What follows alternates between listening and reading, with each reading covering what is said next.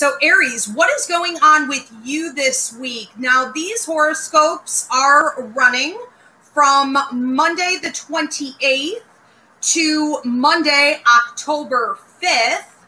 So Aries, what's happening? Well, on Monday the 28th, Tuesday the 29th, we have going into Wednesday the 30th for some of you. We have a general theme on all three of these days having to do with a love partnership, or this could be any relationship that is really important to you, means a lot in your heart. But for many of you, this does have to do with romance. And there's talk of a need for discussion, especially on Monday the 28th and Tuesday the 29th.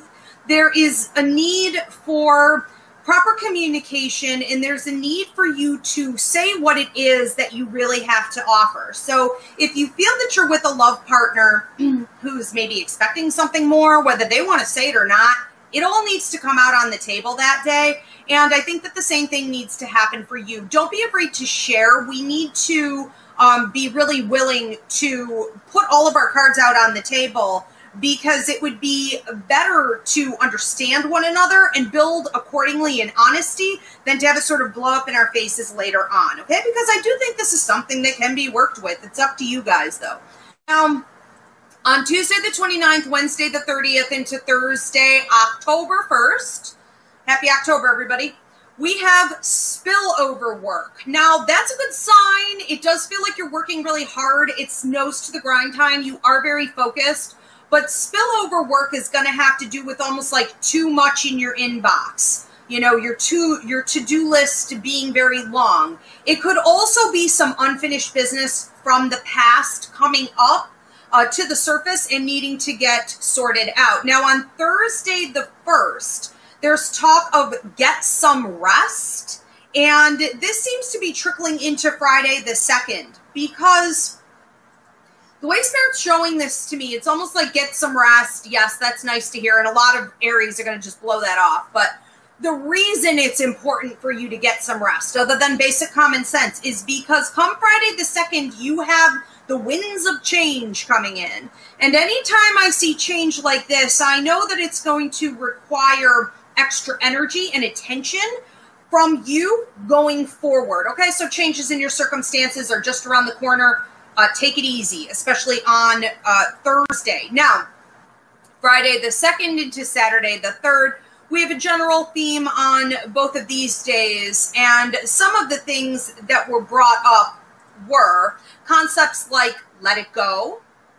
Also, keep a door closed that no longer needs to be open from your past. And let go of things that are no longer fruitful or beneficial to you.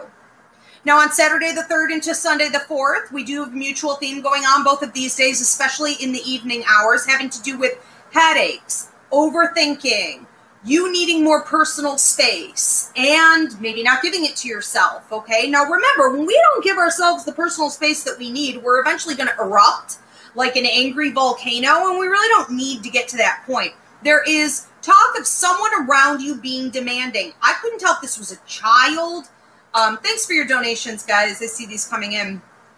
I don't know if this is a child of yours, or sometimes Spirit will use the image of a child for someone who's more immature or has an entitlement attitude, is demanding something of you. Whatever the situation is, someone, and this could even be your job, but is putting pressure on you, and you're just going to have to be mindful about how much attention you want to pay there. Eliminate that headache and stress from yourself. It is a choice that you're making to get over-engaged in that. On Sunday the 4th into Monday the 5th, there's talk of you being in a position of power. I see your car going straight ahead into a destiny-charted direction. So that's not just you feeling empowered. That's also about the universe seeing you in that way, which is going to trigger law of attraction, manifestation to work in your favor. And come Monday the 5th, there's talk of a new home, new horizons, that these concepts of whether it be like new property, a new beginning, some type of a new title on your life.